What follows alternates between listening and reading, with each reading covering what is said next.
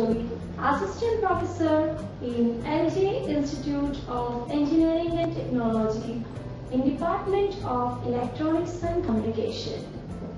This video is about subject microwave engineering. So, we are going to learn about the microwaves. Now you know about what are the microwaves which we studied earlier.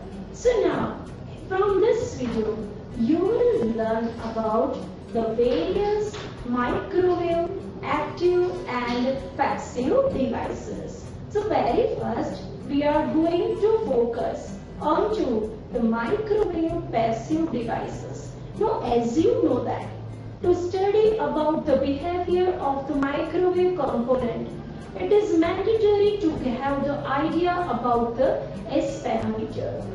As we know that the ABCD parameter, X parameter, Y parameter and the Z parameters are there.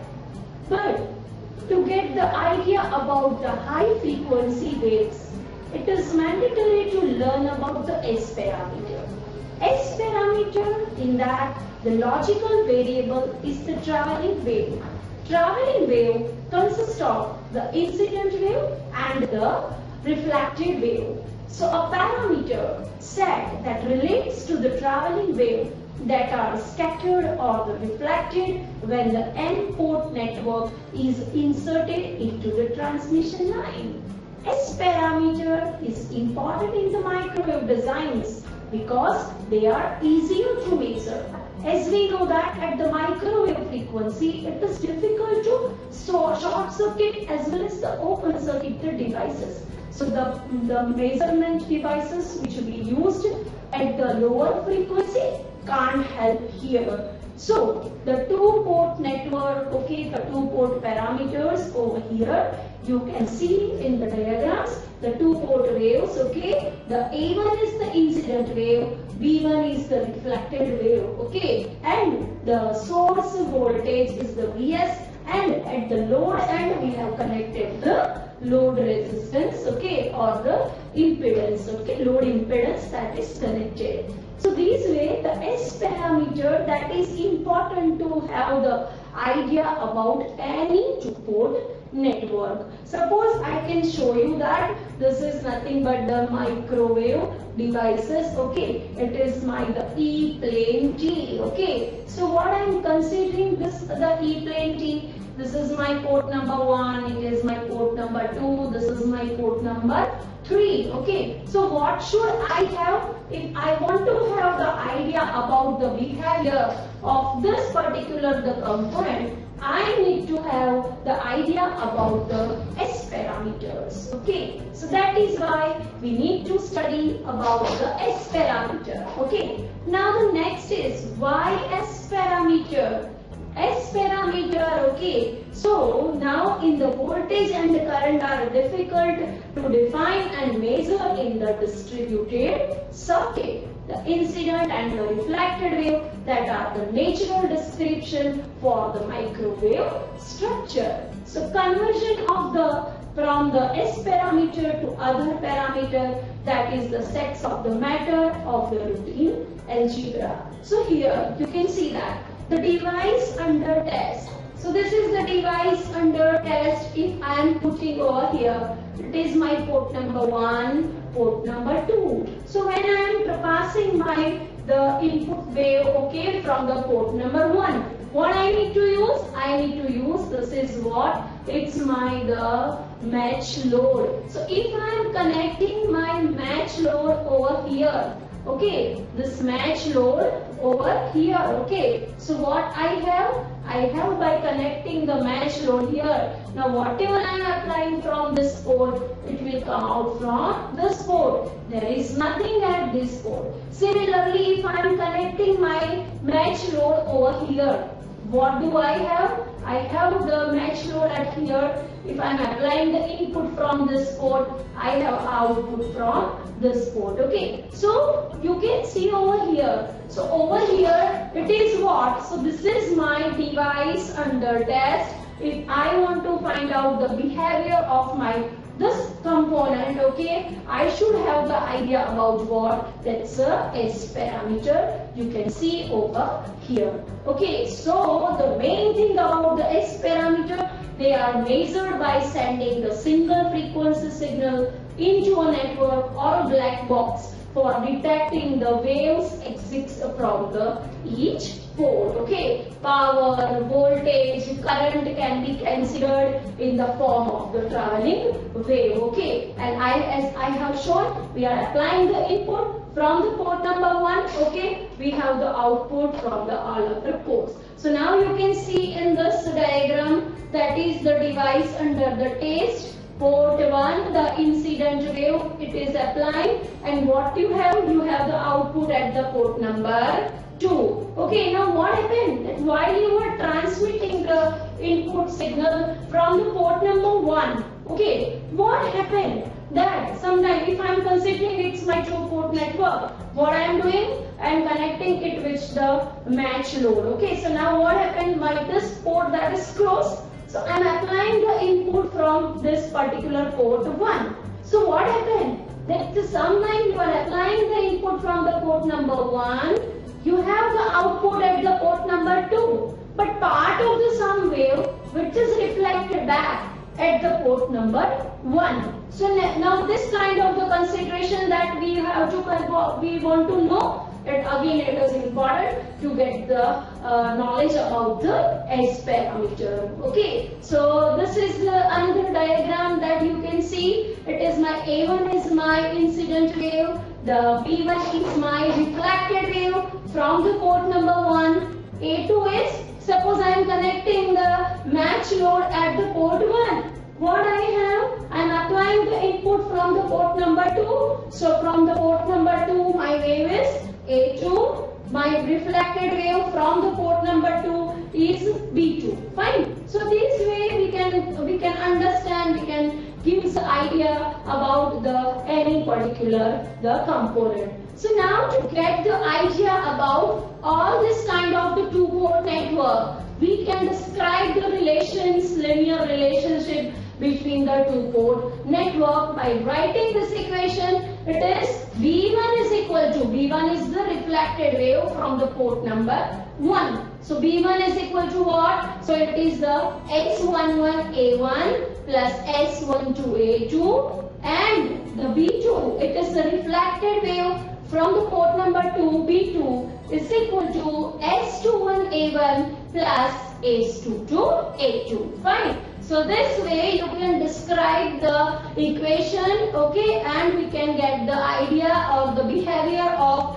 any microwave component. So S11, S12, S21, S22, what are that? So that are the microwave parameters, S parameters, okay. So here in this diagram, you can see that A1 is the incident wave, B1 is the reflected wave from the port number 1, A2 is the incident wave from the port number 2, B2 is what? The reflected wave from the port number 2. Okay, so which parameter we want to find out? We want to find out S11. Mean what happened while you are applying the input from the port number 1, and at the port number 1 what could be the output. Okay, so I want to have the idea about my reflected wave, my incident wave. So the reflected wave divided by the incident wave, or you can say that the ratio of the reflected wave to the incident wave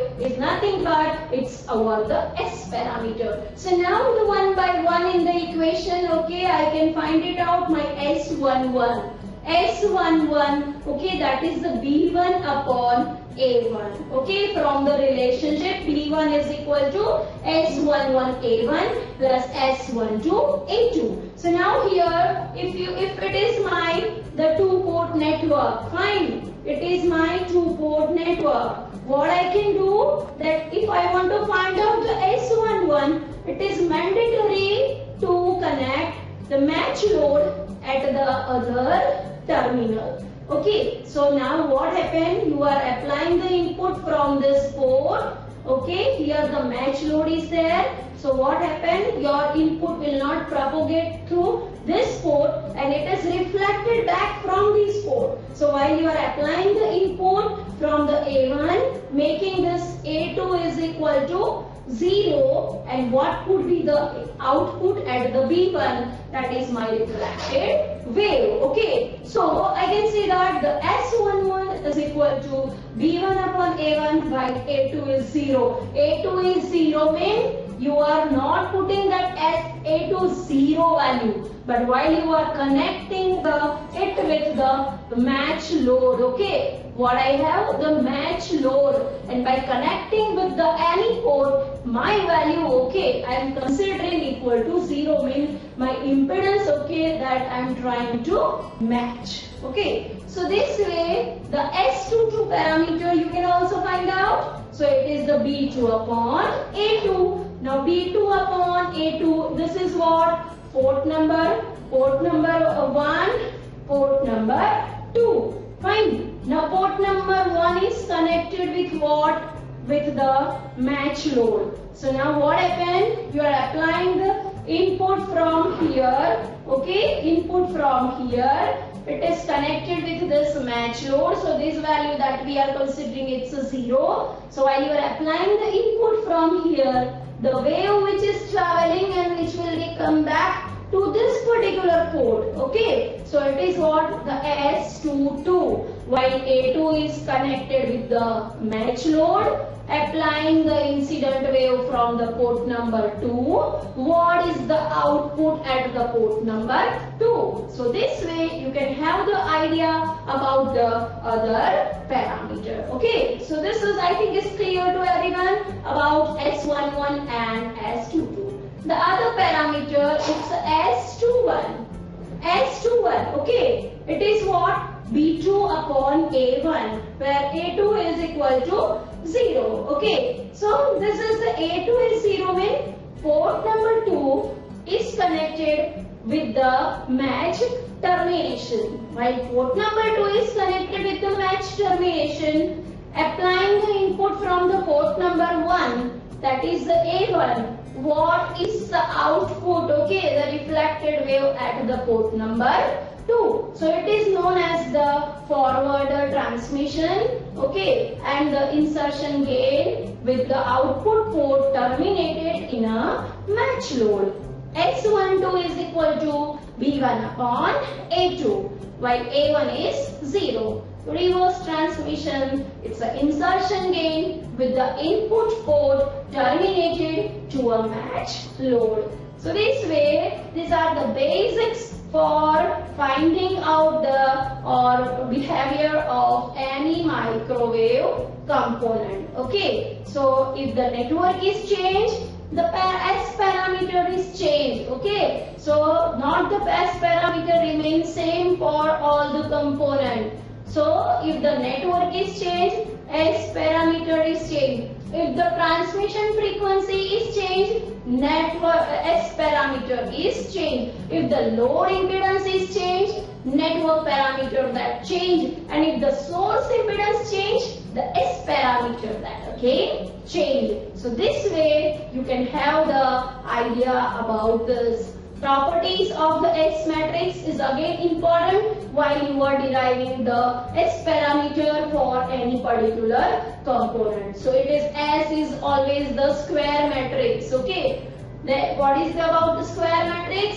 If I am having this component, how many ports are there? Port number 1, port number 2, port number 3. So its matrix for this component is 3 by 3 matrix. Suppose I am having this component, fine. It is my magic T. Okay. So magic T, okay, you can see this component. How many ports are there? Port number 1, port number 2, port number 3, port number 4. So this matrix, the matrix for this component is 4 by 4 matrix. Okay. So number of ports, okay, according to that, the matrix that we have. The S is an unitary matrix, means the S parameter of the one matrix, okay, and the complex conjugate of that, it gives you the identity matrix, okay. So this is what it is, again the property of this. And the phase shift property, that's again the another property, okay, for the S parameter, that if you are changing the any plane, okay, from the port 1 side, port 2 side, you have the phase shift. Now here for example the S parameters are given for the few components, okay. So you can see that first in the first example, transmission line is there, having the port number 1 and port number 2, fine. So the impedance, characteristics impedance is Z0. So by considering the equations, we can have the S parameter for that transmission line is this. This is the short, okay, is the matching short. This way we have, then for that the S parameter is this, and the amplifier, the S parameter value is this. So this way we can have the idea about the S parameter for any of the component. So now here we have the circulator. We have a circulator. S parameter is this. Isolator, S parameter is this. Okay. So now we are going to forward about the microwave hybrid circuit. What is the microwave hybrid circuit? So now that consists of the microwave devices. They are connecting with each other, okay, to achieve the desired transmission, okay. The interconnection of two or microwave devices, okay, that may be regarded as a microwave junction. So now you can see that this is my one component. What I want to do, that I want to connect with the other component. Fine, similarly the other component you are connecting. So you are establishing the microwave junction, okay. So these microwave junction, okay, how it used, okay. So now we have the waveguide T's, okay. So now we will learn about the waveguide T's. In that we will learn about E plane T, H plane T, magic T, hybrid ring T, or otherwise other name is the red rest circuit. Okay, so now we will move forward to learn about the waveguide T as well as the other components, directional coupler, power divider, circulator, isolator, okay, waveguide twist, okay, waveguide band. So these all are the microwave passive component. Now we will learn about the T, okay, H plane T, E plane T, then the magic T, hybrid ring, corners, okay, then after the various bands, okay, the twist as I said, okay. So here I will show you, this is my H plane T, okay, this is my H plane T, fine. Now I will show you, this is my E plane T, okay, this is H plane T, okay, and it is the E plane T, fine. And what is it? This is the magic T, which is the combination of the E plane T and the H plane T, okay. So now we will learn in detail about the E plane T. So now here you can see that this is what it is, the E plane T, okay. Now you can consider this diagram, okay, over here, okay. So it is my E plane T, okay. So you can see that this is what it is, my port number 1, then it is the port number 2 and port number 3, okay. Now in this arm, okay, for the port number this, okay, it is known as the collinear arm, and this arm which is considered to be as a side arm, okay. So collinear arm and the side arm. It is E plane T. It is also known as the series T, okay. A waveguide T in which the axis of the side arm. Okay, you can see over here that wherever the E arm is written, okay, this is known as the side arm and it is my collinear arm. So waveguide in which the axis of the side arm is parallel to the E field of the main guide. Okay, now here another way I could draw the diagram representation of the E plane is given. Port number 1, port number 2 and port number 3. Okay, so now we have to have the idea about, so if the collinear arm are symmetric about the side arm, there are different transmission characteristics.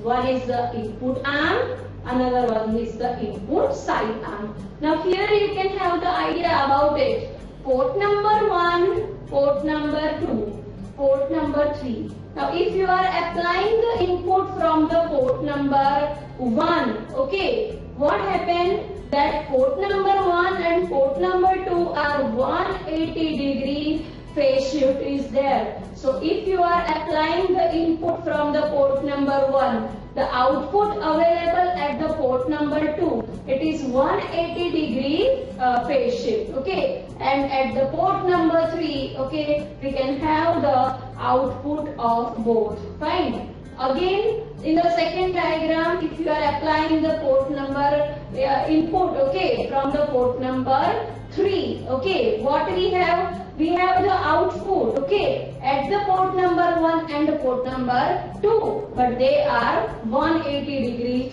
phase shift of each other. Okay, so now here I will show you that while you are applying the input from the port number 1, okay, port number 1, fine. So what you have? You have the output at the port number 2 and port number 3. Fine. Now at the port number 1, while you are applying the input, at the port number 2 it is 180 degree phase shift. Over here we are getting the output, that is the summation of the port number 1 and the port number 2. Okay, so this way we can have the idea about the E-plane T. Now matrix of E-plane T. Fine. As I said that there are the 3 ports. So how many matrix? N by N matrix?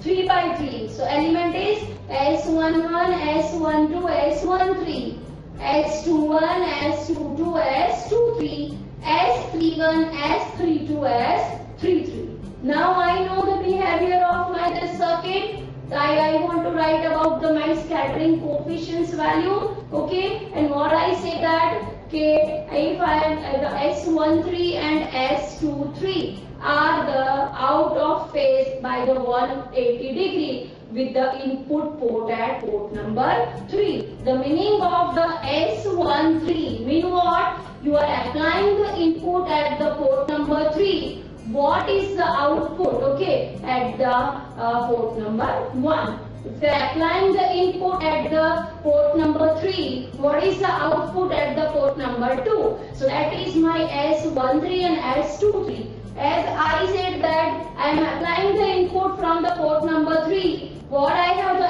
S13 and S23, so they are 180 degree phase shift, okay. So the value for that component is S23 is equal to minus S13, okay. Now if the port is perfectly matched to the junction, meaning if my port 3 that is perfectly connected with the match load and I am applying the input from the port number 3, okay, so there is no output at the port number 3, okay. So what you will say that, okay, my diagonal elements, okay, that is what? So that's 0, so S33 is equal to 0, okay. Now we know about the symmetry property of the S matrix, okay, that is Sij is equal to Sji. So here in the equation 4 it is mentioned S12 is equal to S21, S23 is equal to S32, S13 is equal to S31. So now in the equation 5 we are putting all the values in the equation. It is the S11, S12, S13. Now what is the S21? symmetry property. S21 is equal to S12. So here I have written instead of the S21 it is the S12. S22 S23 is what? So according to this equation 2, S23 is minus S13. So we are putting that value in the equation minus S13. S31 is S13. Okay, S32 is equal to S13 minus S13. And what is the S33? It is 0. Why 0? Because you are applying the input, okay, from the port number 3. Okay, as you know that, fine, that 180 degree phase shift of each other, okay. So what could be the output at the port number 3? It's nothing but it's 0. So here we are putting that value. It is equal to 0.